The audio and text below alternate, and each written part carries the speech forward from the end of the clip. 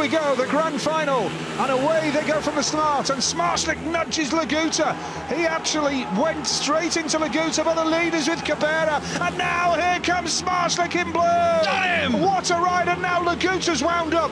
You can be sure of that. Laguta will be wound up after that first turn incident. He's got speed, he's come around Cabrera. He's going to try the run on Zmarzlik now. Has he got the speed? Down the back straight. Oh, he'd have to get off the gas. This is one heck of a final. Artem Laguta fired up, Nige. He's in the front. He's in the front. Zmarzlik's going to have to replay that. Artem Laguta, what a ride from him. Got a real clout off the world champion going to the first turn. And Artem Laguta's going to win it now. What a comeback from him. Clearly furious with the move from Zmarzlik into the first turn.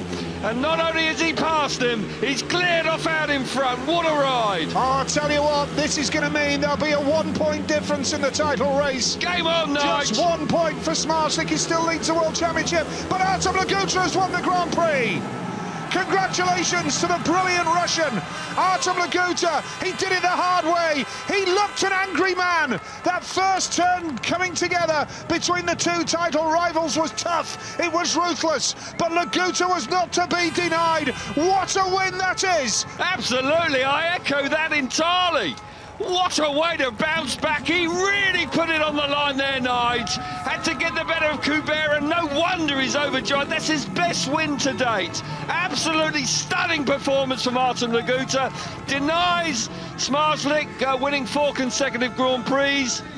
And he moves on and keeps the World Championship chase very tight indeed. It's a 2-horse race right now.